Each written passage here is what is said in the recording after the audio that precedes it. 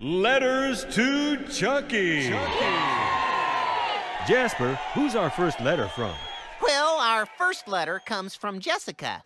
She lives in Paris, France. What? I mean Paris, Kentucky. She writes, "Dear Chucky, I am very interested in your hat.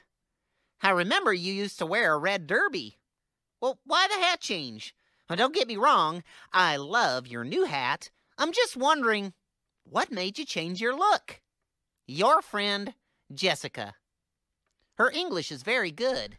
What's a derby? Good question. Isn't it a type of roller skating race? Wait, what's it called?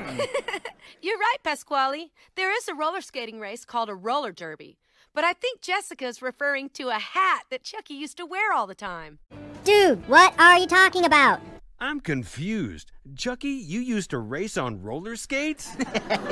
No, Munch. A derby hat, although it has the same name, has nothing to do with a roller derby. I used to wear a red derby. Don't you remember? Well, to answer Jessica's question, the reason I decided to retire it and upgrade to this new hat is simple. The old one was worn out. Not to mention it was quite out of style, even for a mouse. Kids, if you have questions for me, or any of us, just get your parents' permission and then send us an email at cectv@cecentertainment.com.